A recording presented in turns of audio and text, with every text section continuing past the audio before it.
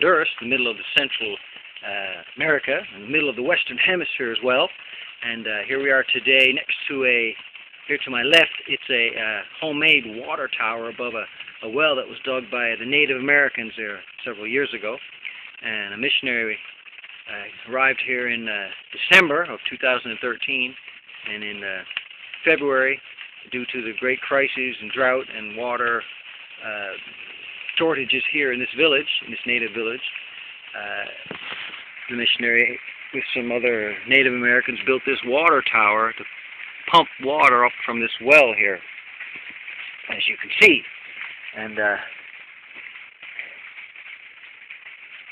right now the well is just about empty because we just drained half of this water with the pump and filled up the water pila down through the woods there, down at Lion Eagle's house. He's one of the elders of the community here, and his wife Esmeralda.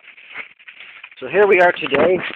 We got another couple minutes more to finish filling the pila. And here we have this homemade contraption that the missionary made. It's actually made of tires,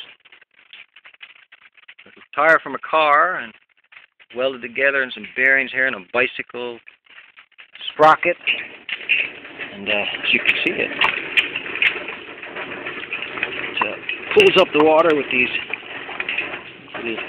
black things tied to the rope, as you can see. I'm not sure if you can see it in this cheap little camera here, but and that pulls the water up through that 1-inch tube and then deposits it in this 2-inch tube here. And then it goes on down there to the pila.